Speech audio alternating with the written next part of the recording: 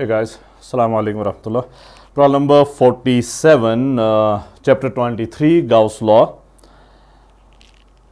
I'll just read out the problem. An unknown charge sits on a solid sphere, conducting solid sphere. This is important. This is a conducting solid sphere of radius 10 centimeters.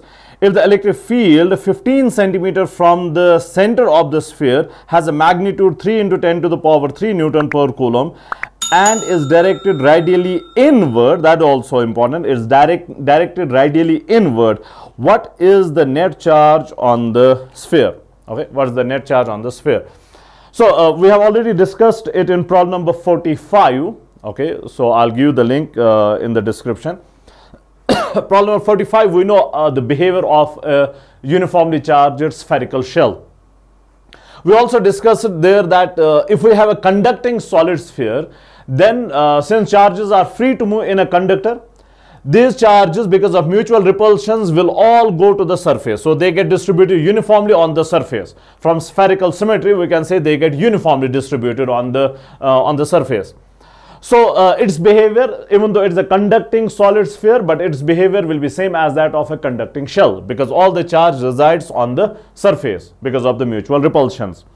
In case it were a non-conducting sphere, then even though charges would repel each other, they will be stuck at their places because they are not free to move. Okay, but this is a conductor, so charges are free to move, so they all go to the surface because of the mutual repulsions. Now we are given a point. We're given a point at a distance of 15 centimeters, point P suppose, at a distance little r equal to 15 centimeters. Now that is greater than 10 centimeters, which is the radius of this sphere, meaning that point P is lying outside this sphere. Okay, so this is lying outside the sphere. And from problem 45, we already know that for points lying outside the sphere, it behaves like a point charge located at its center. Okay, it behaves like a point charge located at the center. And field outside is given by gamma q, modulus of q I'm writing, divided by r square. Okay, same as that of a point charge. Okay, same as that of a point charge. Now, question also tells us that this field is radially inward. Okay, radially inward. That means this is a negatively charged sphere. If it were radially outward, then it would be positively charged one. Okay, it is radially inward, so it is negatively. That's why I have shown negative charge on the surface. So one thing we already know, that this charge q is negative. Okay, that minus sign will include at the end. For now, we'll just deal with the magnitude of this q. Now, from here, we had find out this q. Q is equal to r square goes upstairs. I'll simply write e r square divided by gamma. So this implies modulus of q is equal e.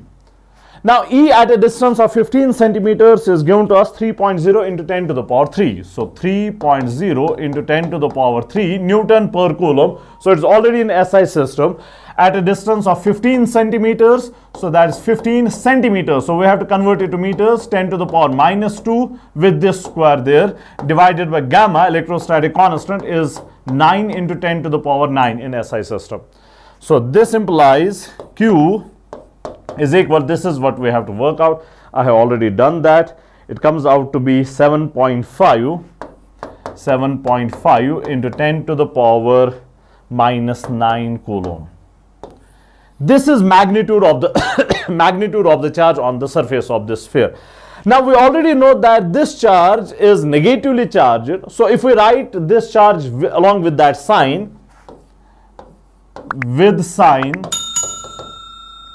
q is equal to minus 7.5 into 10 to the power minus 9 Coulomb. Okay, minus 7.5 into 10 to the power minus 9 Coulomb. That's what we were asked to find out in this problem.